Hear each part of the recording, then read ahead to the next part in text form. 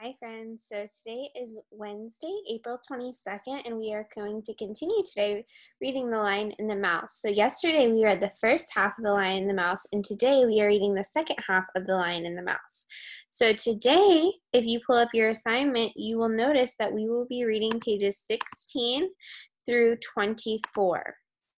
Now, if you can remember, our focus for this week was central message. And if you remember, central message is the same as theme, moral, or lesson that you will learn in the story.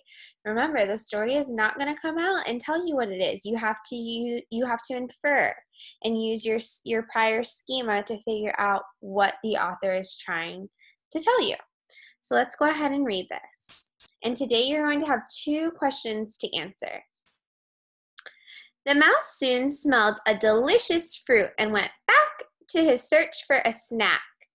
This time, the mouse kept his eyes open while he followed his nose. Then he heard a strange noise. The mouse went back along the path he had followed. He found the lion trapped in a net. "I'll help you," shouted the mouse. The lion barely could hear the mouse's tiny shouts. "What can you do, little one?" asked the lion. "It is better for you to run away before the hunters return and catch you too." So right now we can see that the mouse, he's really trying to be helpful. So that could be a character trait that we could use to describe the mouse. The mouse stayed. He climbed up into the tree and chewed at the net. His teeth were not as large as the lion's, but they were very sharp. In a short while, the lion leaped from the net. "Free at last!" "You were right, my small friend," said the lion humbly. "You were able to help me in the moment of need. I owe you my life." "Don't worry, your majesty," said the mouse. "You have your freedom. You owe me nothing." The king of the forest and his new friend disappeared into the trees together. "You didn't think I could help you," the mouse said, "but an act of kindness is never wasted."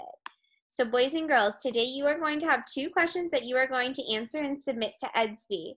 The first question that I want you to answer when you finish reading the story is, how did the lion change from the beginning to the end of the story? So we see the lion's character change and evolve. How did he change from the beginning to the end?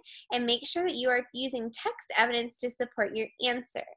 The second question is, what is the central message of the story, The Lion and the Mouse?